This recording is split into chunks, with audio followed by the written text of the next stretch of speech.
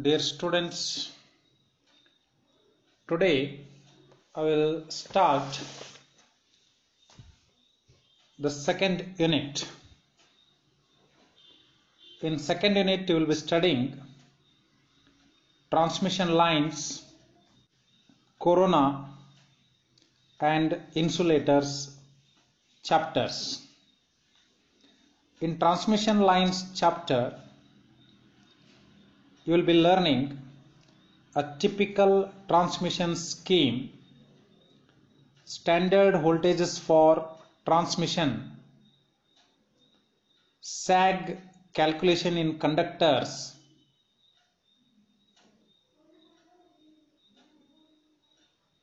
and in corona chapter you will be learning the definition of corona, expression for disruptive and visual critical voltages, and corona power loss. In last chapter of this unit, that is insulators, we will be learning different types of insulators and potential distribution over a string of suspension insulators. You will also be learning string efficiency and methods of increasing string efficiency and testing of insulators. So to start with, you are having now here a typical transmission scheme.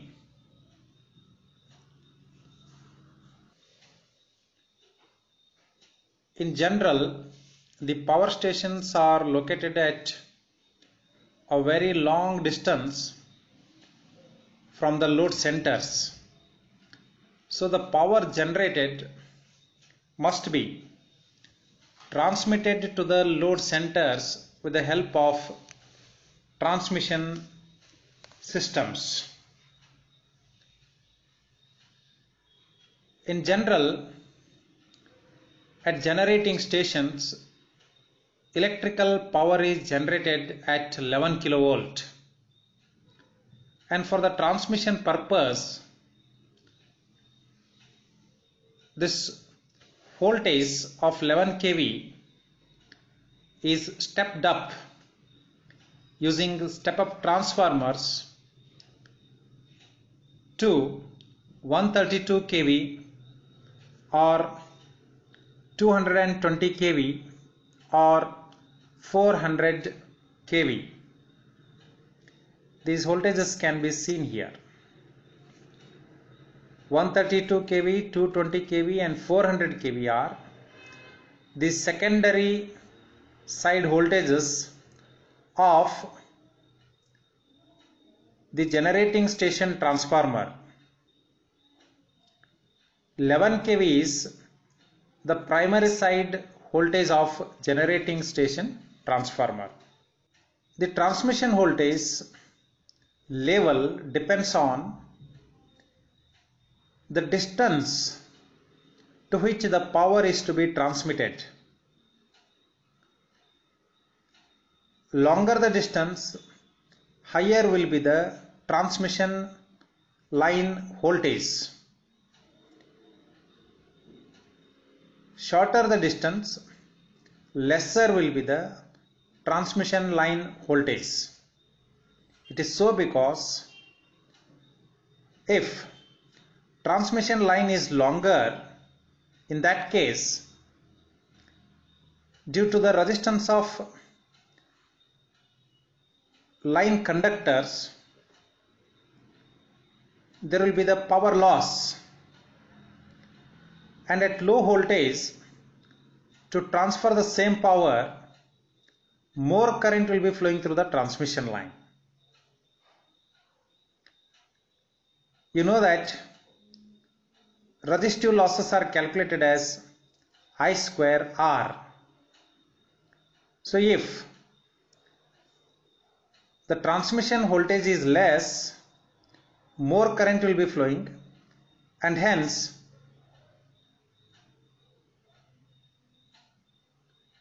more power losses will be occurring. If we increase the transmission voltage to transmit the same power, then the current through the line conductors will decrease. With decrease in line current, the I2R losses will come down, which means that the transmission line efficiency improves. Therefore, for longer distances, higher voltages are used, and for the shorter distances, lower voltages are used. Now what you see here is receiving station.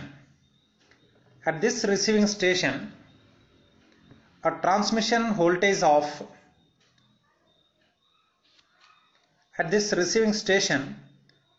primary transmission voltage of 132 kV, 220 kV and 400 kV are stepped down to 33 kV using a step down transformer. At the secondary of the step down transformer in receiving station, what you can see here is a bus bar. To this bus bar, many secondary transmission lines may be connected, and these transmission lines will be definitely operating at either 33 kV or 66 kV, which also means that the step down transformer at receiving station may be having a secondary voltage of 33 kV or 66 kV.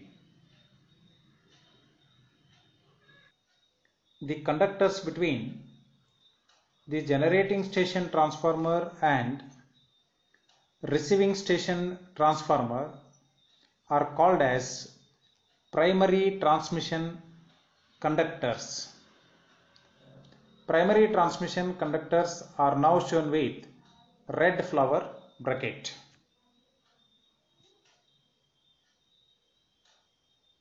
The secondary transmission line terminates into a substation.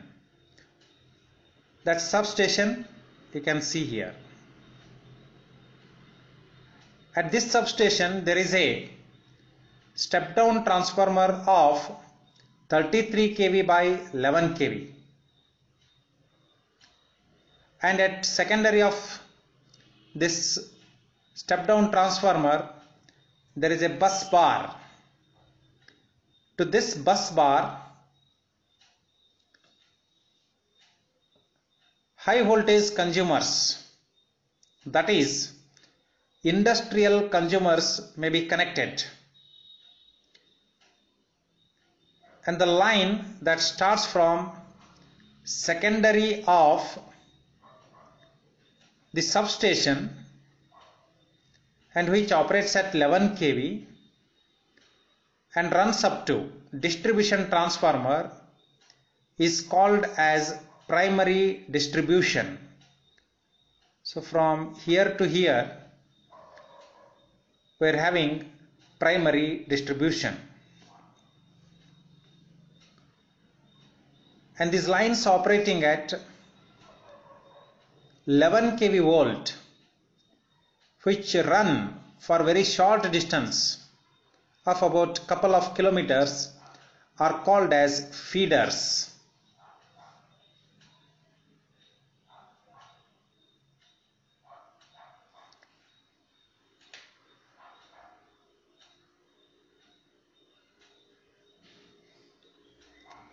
The feeders terminate into a distribution transformer of 11 kV bar 415 volt. Usually these transformers are pole mounted transformers.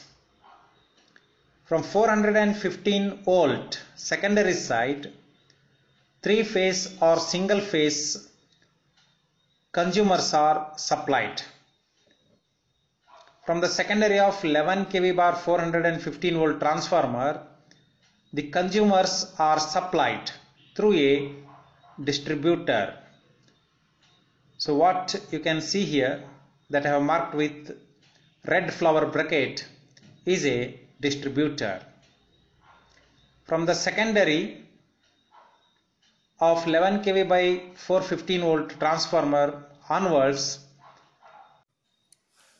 the distributor and service mains together are called as secondary distribution system.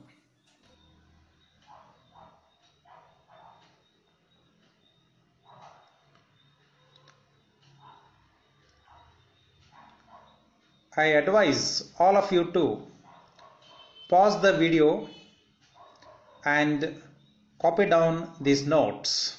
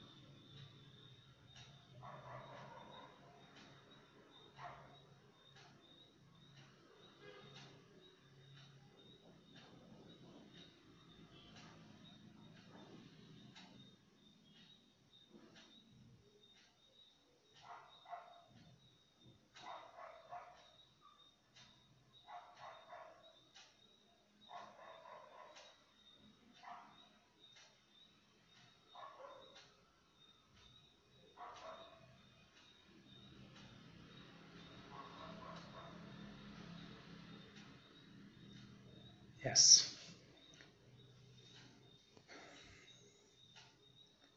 Now you can see here different types of transmission systems. The transmission system may be single phase AC system with two wires or two wires with midpoint earthed and three wires.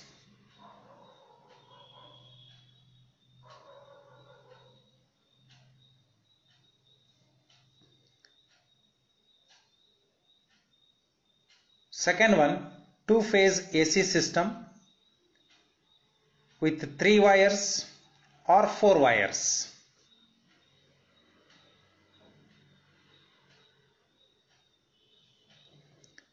Third one, a three-phase AC system with three wires or four wires.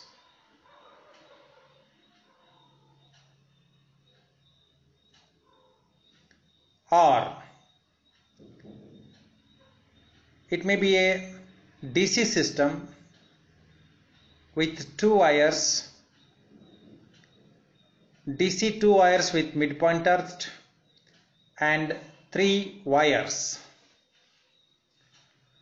About these systems you will be studying in detail in Unit 5. There you will be learning about the comparison of volume of copper used in these different types of transmission systems. In above discussion you learned an AC transmission system, but the transmission system may be DC also. Not only DC, even it may be a high voltage DC transmission system also. In case of high voltage DC transmission systems, after stepping up the voltage at generating station, the AC voltage is converted into DC by making use of power electronic converters, and then once again at receiving stations the power in DC will be converted into AC power.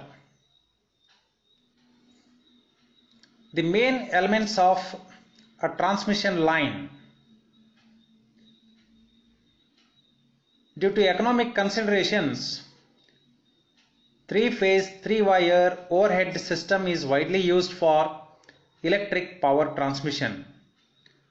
Following are the main elements of typical power system. An AC three-phase system may be four-wire system also, but when we can transmit the power using three wires, if we use four wires from generating station to the load centers, then we will be investing more money on the conductor and the supporting structure. This increases the cost of transmission of power. Therefore, a three-phase, three-wire overhead system is widely used for electric power transmission.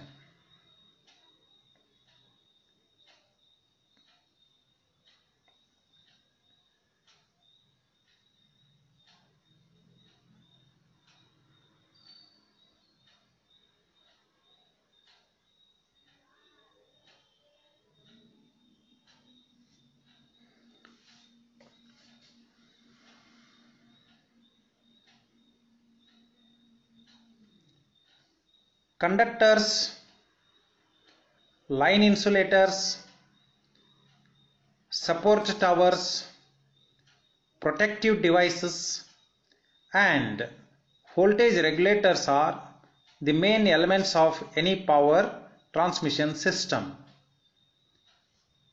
First we will see the conductors. Three-phase or single circuit line and 6 for double circuit line, conductors must be of proper size. The conductors must be of proper size means the cross-sectional area of the conductors should be sufficient to carry the load current in all cases for which it is designed. Which means that the cross-sectional area of the conductor depends on the current carrying capacity. Usually ACSR, which means aluminum core steel reinforced conductors are used. Whatever the conductors you see in the overhead transmission lines, they are made up of aluminum core with steel reinforcement, and these conductors are called as ACSR conductors. Aluminum is used because it has got less resistance comparing to steel and less cost comparing to copper. But steel is reinforced because it gives mechanical strength to the aluminum, as the mechanical strength of aluminum conductor is very less. The second element is transformer. Step-up transformers are used for stepping up the voltage, as we have seen at generating station, and step-down transformers are used for stepping it down. It is at the receiving stations and substations or pole mounted substations. Transformers permit power to be transmitted at higher efficiency. The reason for it is transformers are static devices and hence there will be no rotational losses in them. Next element is line insulator. Line insulators are used to support the line conductors mechanically, while electrically isolating them from the support towers. I will show you these line insulators with the help of few images that I have collected. These are line insulators. Conductors are being supported by the line insulators. These are the conductors here. These all are conductors, and you can see each of the conductor, while crossing a supporting tower like electrical pole, is being supported by insulator. Next is support tower. To support line conductors, suspending in the air overhead. Supporting towers are used to support line conductors. I will show you some of the supporting towers. So this is supporting tower.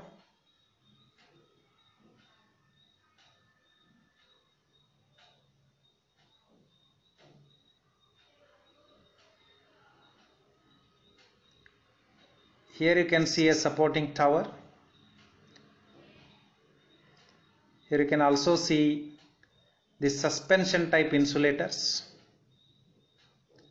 These are supporting the conductors which are hanging there. These are the conductors. They pass through the tower, but they are not connected to the tower electrically. Here also you can see the insulators.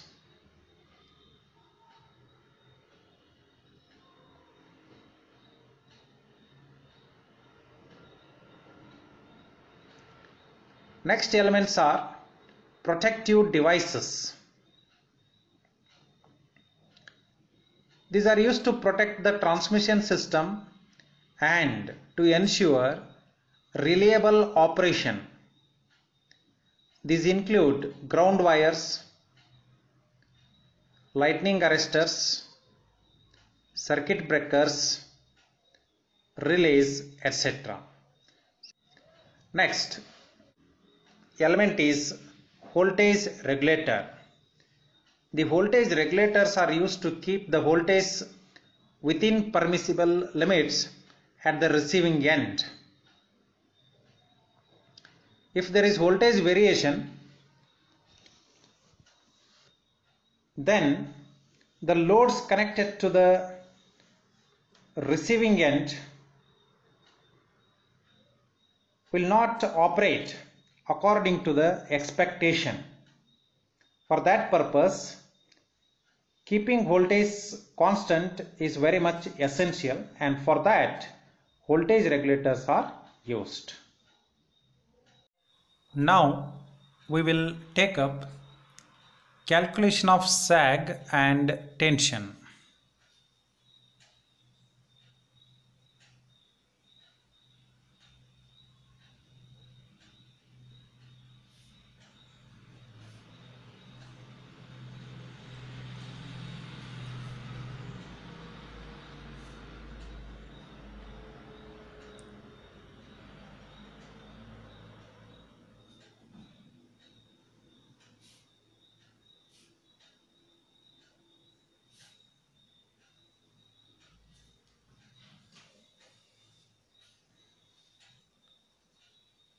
Since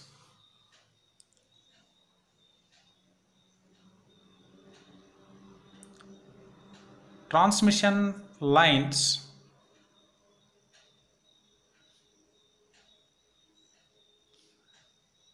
are supported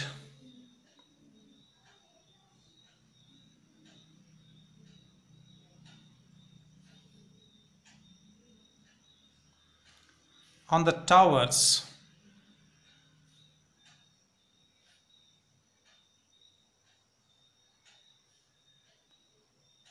their conductors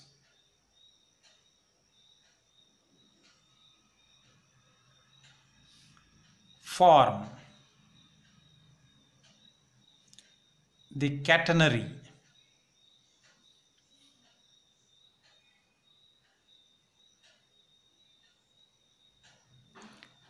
The catenary means shape of parabola.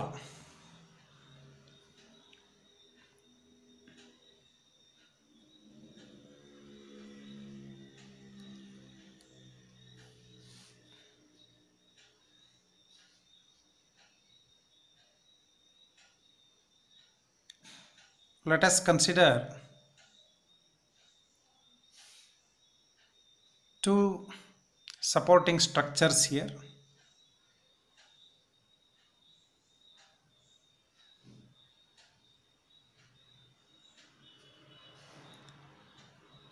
And say these are some insulators. I am drawing here very simple figure to understanding. I am drawing here a very simple figure so that you can understand.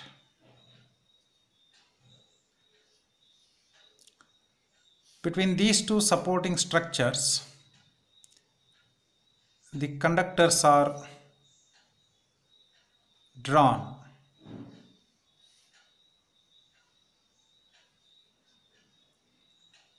But these conductors will not be always in stretched position as shown here. Instead, because of their own weight and expansion due to change in temperature,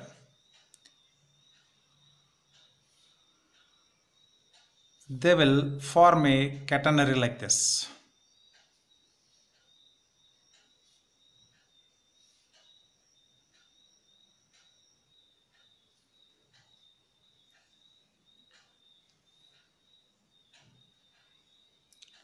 As shown in this figure, the supports may be at same level or the supports may be at different levels. For the supports at same level and for the supports at different level, we will find the expressions for calculation of sag.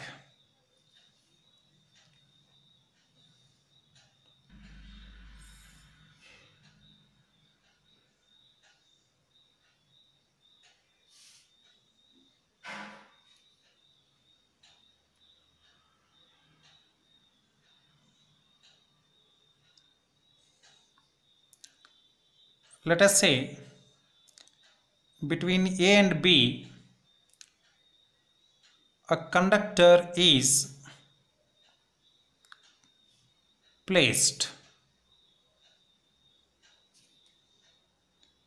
Say the distance between A and B is L meters, but because of the conductor's own weight and due to change in temperature, the conductor stretches or it elongates. The conductor between A and B will elongate.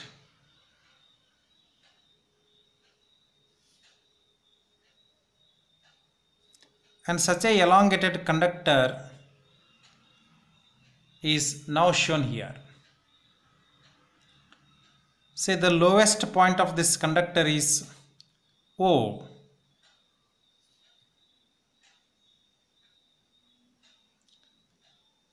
And say the length of elongated conductor is small l meters. Then for the level supports, the lowest point will be at the center of elongated conductor, that is O. So AO will be half of small l by 2 and OB will also be equal to small l by 2.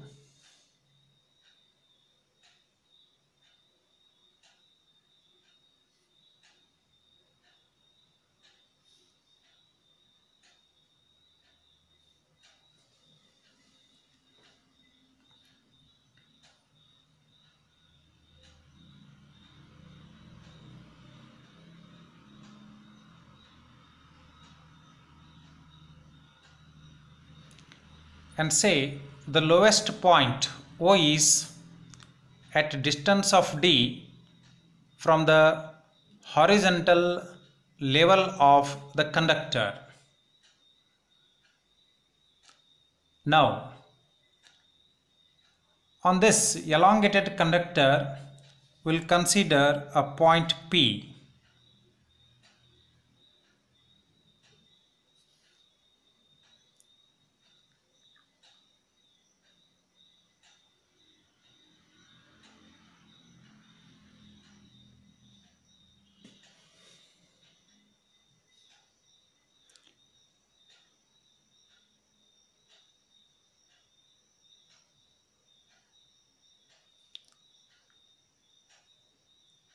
Figure above shows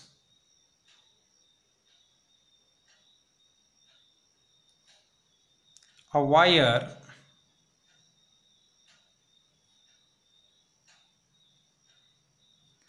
AOB of length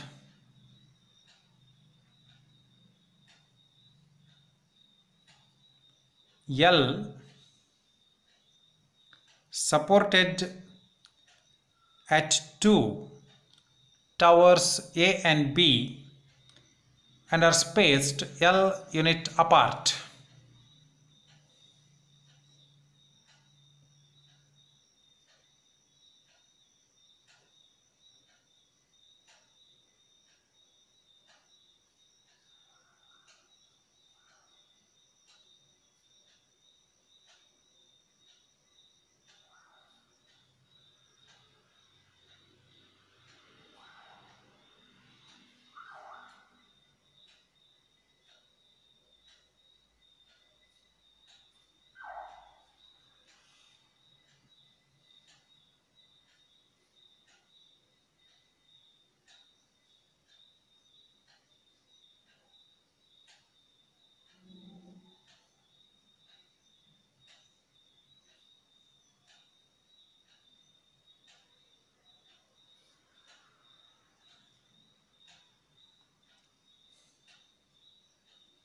Let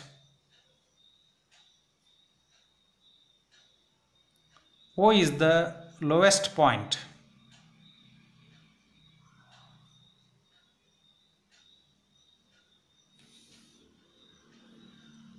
of the wire.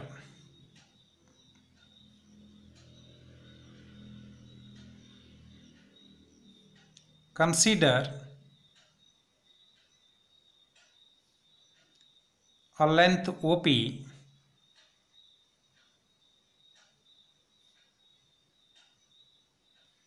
of the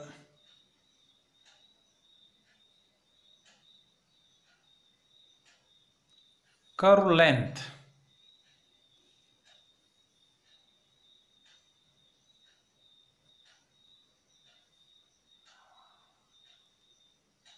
S.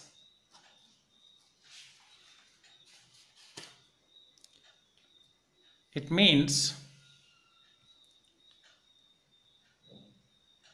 the length of OP here equal to S meters.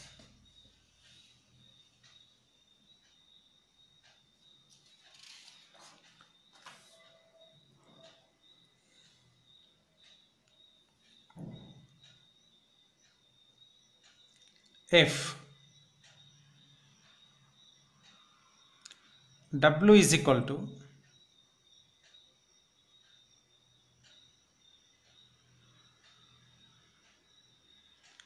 weight per unit length,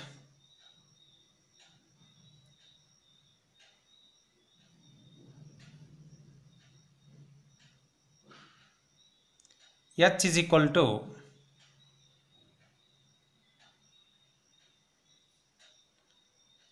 tension at O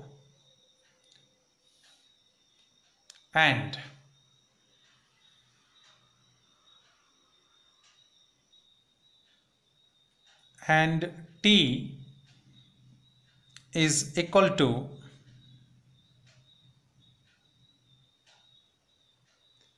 tension at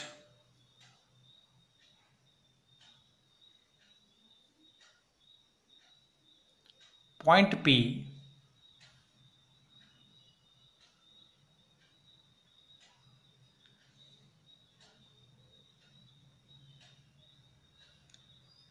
the tension T can be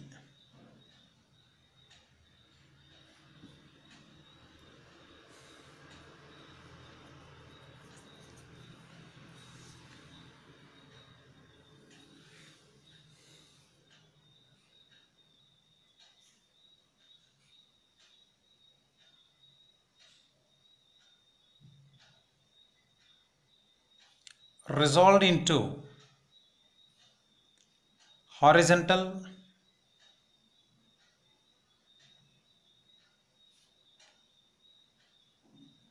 and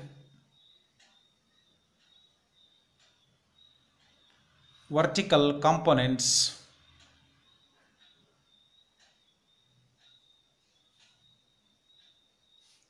as.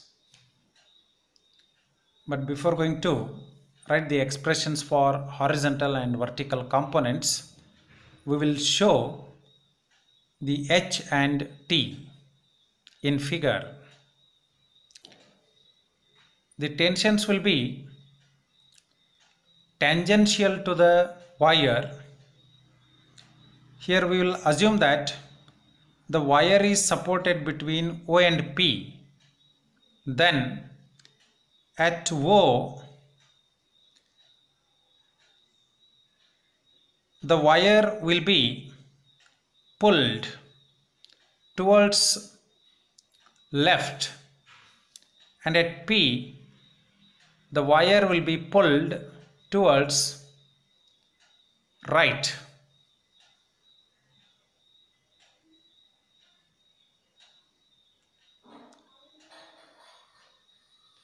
So H is horizontal line here and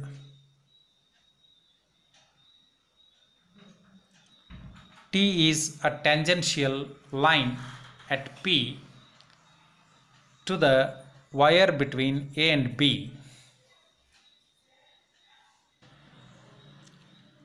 The horizontal component of T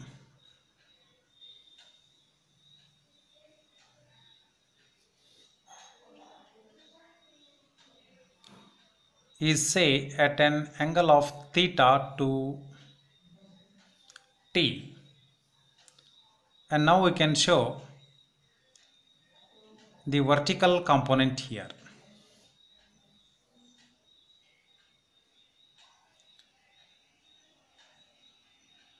There will be no vertical component for H because it is horizontal tension now.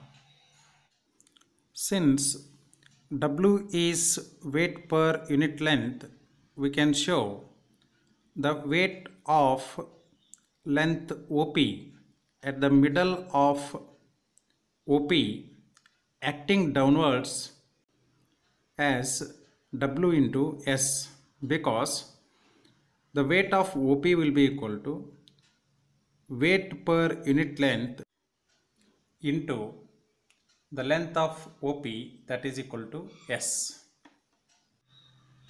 So you can write WS is equal to T sin theta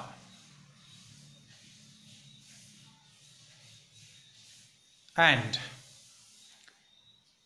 the horizontal component H is equal to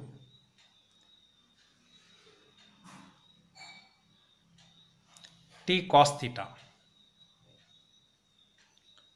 If we divide T sin theta by T cos theta, then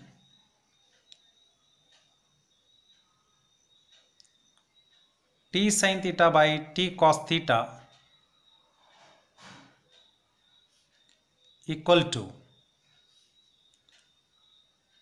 WS upon H. T and T will cancel. Sin theta by cos theta is tan theta tan theta is equal to Ws upon H.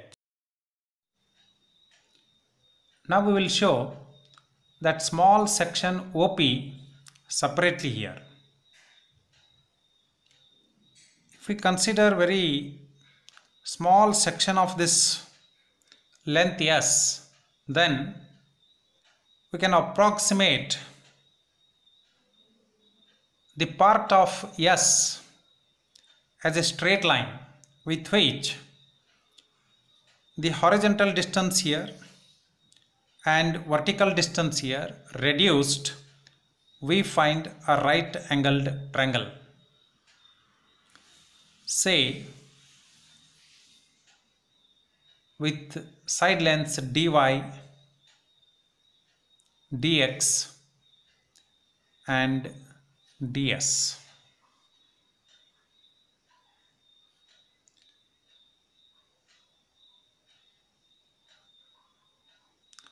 In triangle shown in figure above,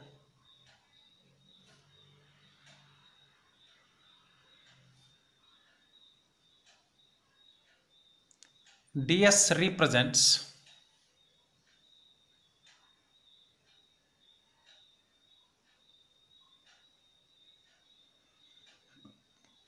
very small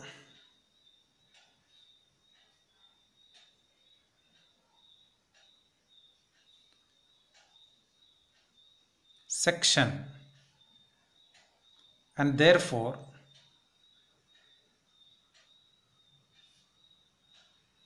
we have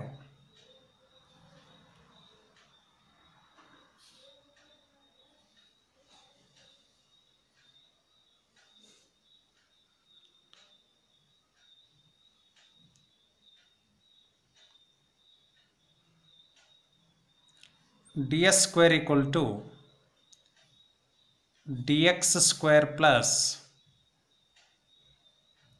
dy square. Here we are making use of Pythagoras theorem. Dividing by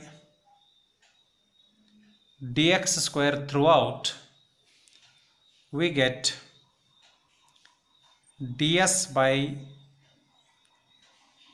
dx whole square equal to 1 plus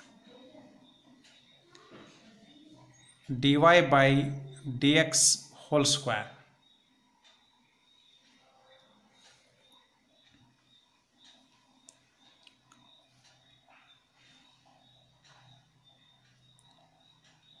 But in this triangle, dy by dx, that is opposite side by adjacent side, is tan theta.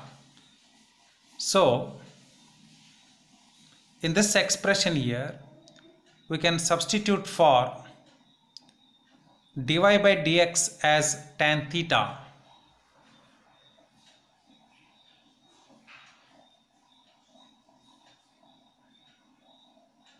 But what is tan theta? Tan theta is equal to Ws upon H. We have got that result here.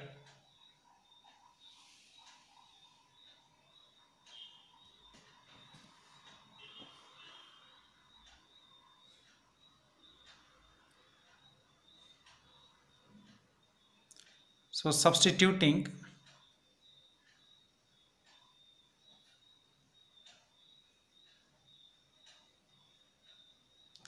the value of tan theta, we get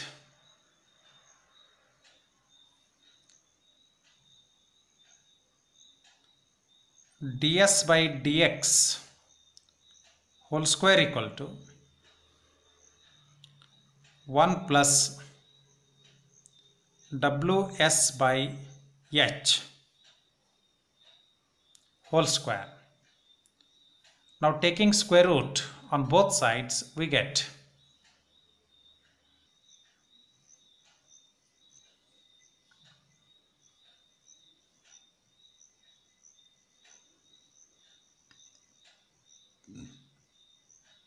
ds by dx equal to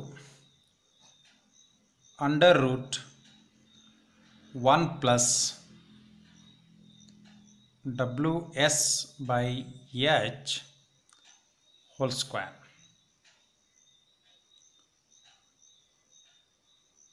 So dx is equal to ds upon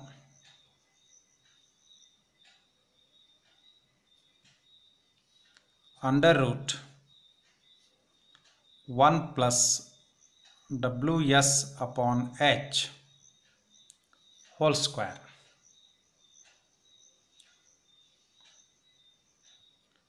Integrating both sides, we get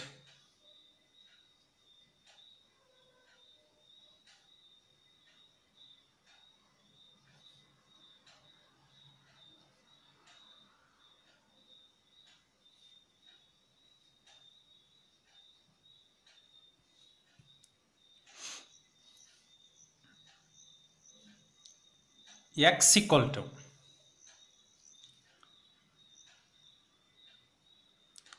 h by w sin h inverse of, that is inverse hyperbolic sine function, it is ws upon h plus a, where a is constant of integration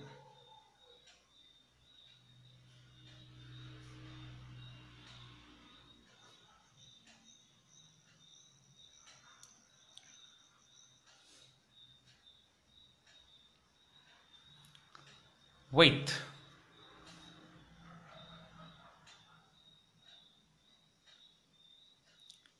initial conditions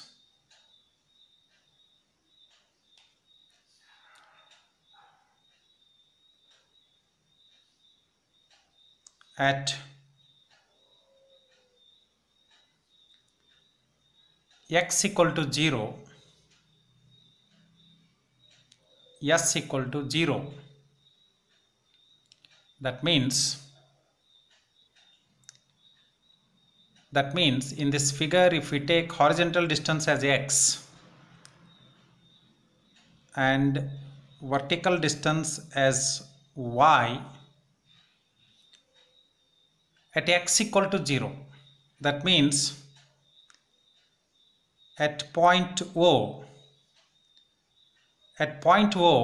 x value will be equal to 0, right? And similarly the s value will also be equal to 0.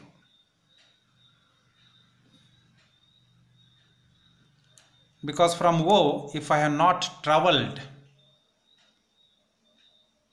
then length of this curved path will be equal to 0.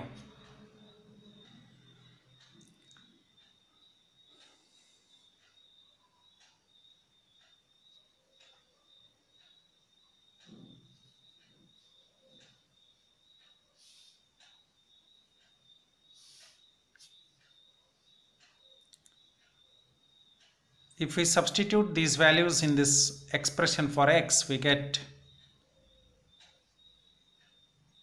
0 equal to h by w into sin h inverse of w into 0 divided by h plus a. Sin h inverse of w into 0 by h, that is sin h inverse of 0 is 0. So h by w into 0 will be 0. That means 0 equal to 0 plus a, which means that a is also equal to 0. Therefore x will be equal to h by w into sin h inverse of ws by h.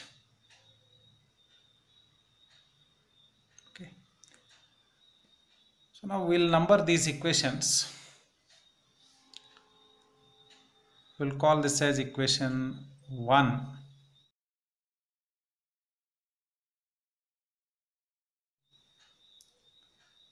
And then we'll call this as equation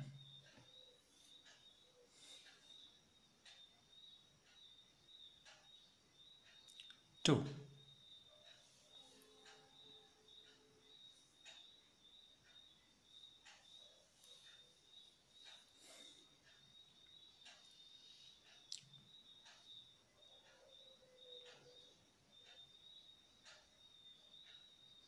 Simplifying for s,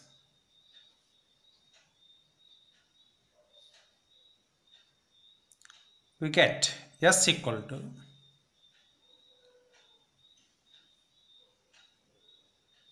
w into x by h.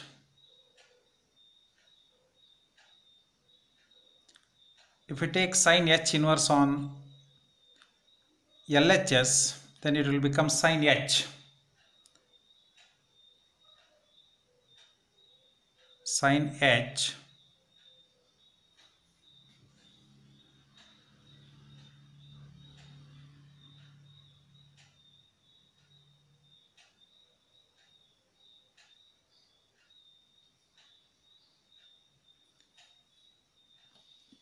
into h by w.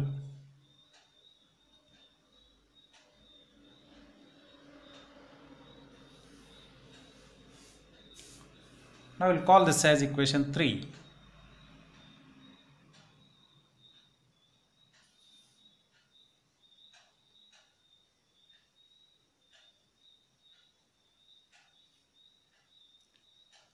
At x equal to L by 2 and at s equal to L by 2, we obtain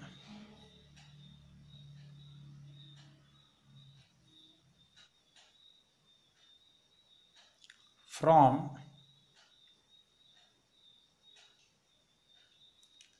equation 3 L by 2 equal to h by w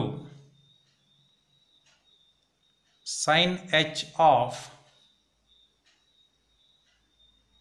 w into x value is L by 2. So WL upon 2 into h as it is, or L equal to 2 times h upon w sin h into WL upon 2h. We will call it as equation 4.